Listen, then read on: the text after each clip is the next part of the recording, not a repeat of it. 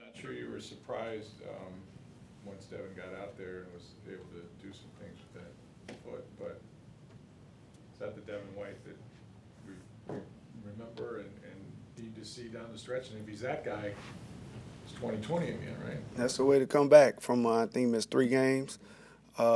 Set the tone for the game. Great play, great interception. I've been joking with them guys. I finally got one guy in the room that can catch. But, it was a good catch, too. Yeah, it was a great catch. Looked at it. It's a great play. Got us jump started. Hopefully see more of that going forward. Most, not all, but most rookies can hit a wall at some point. Yaya's done just the opposite. He seems to be getting better. What do you attribute that to? He's a gamer. I mean, you look at his size and his athleticism, so you're not surprised when you see him making those plays. He made a play today on the practice field that caught everybody's attention, and he's getting better. He's in a room with a lot of good guys that know how to play the game. Coach George Evans doing a good job with him, but he likes to play.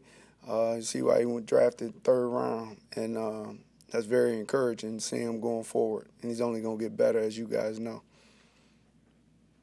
I don't know how many teams you've been a part of that was up and down for a good ways but fought their way out of it. But it takes a lot in this league to do that, right? It's hard to win 4 in a row. It's hard to come back from. So what? Just from your experience, what makes that possible?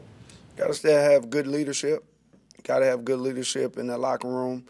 It is a typical NFL season. I mean, you see it everywhere. You don't want to lose. I think we lost 3 in a row this year or something. But right, you don't want to do that. But ups and downs during the season. It's not a sprint; it's a marathon. You rely on the older guys in the locker room to keep them guys going. You got to stay confident. Us coaches, we got to figure out ways to keep them guys locked in. And still trying to, just keep punching and see what happens in December. We sitting good right now. We just got to finish. The second time around playing the Saints, the defense did a really good job that first game limiting Chris Olave, who's one of their best weapons. Since then, he's taken even more steps forward. But how important is it going to be to try to limit him again for this matchup? It's going to be a tough task, as you know. One of those plays early in the game, I think Winfield got a fingernail on the ball, so we know what type of weapon he is. They got weapons on that side. I know that rivalry, since I got here, it's just intense.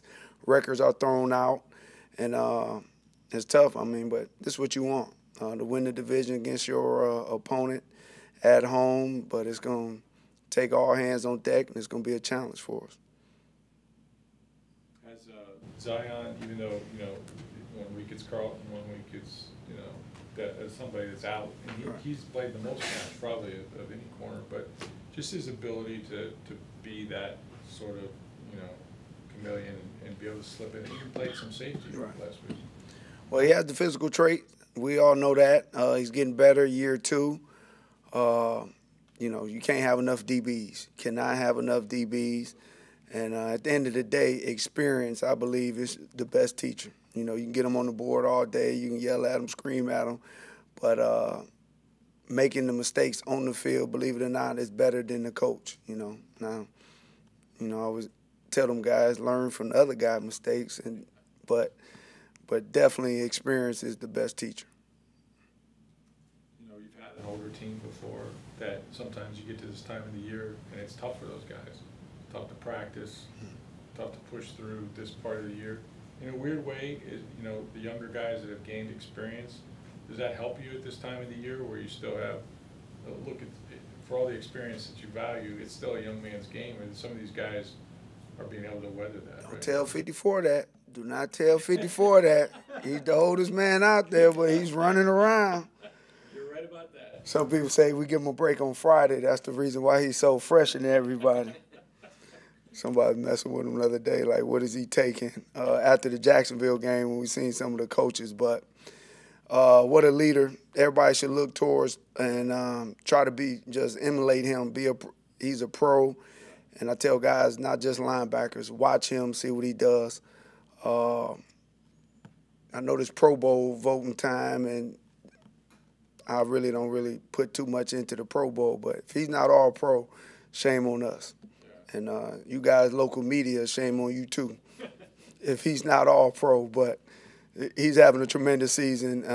Such a pro. He's what he does. And last week, holding that tight end and covering that guy, he did a tremendous job. But he's up for the challenge. You guys have been here. You know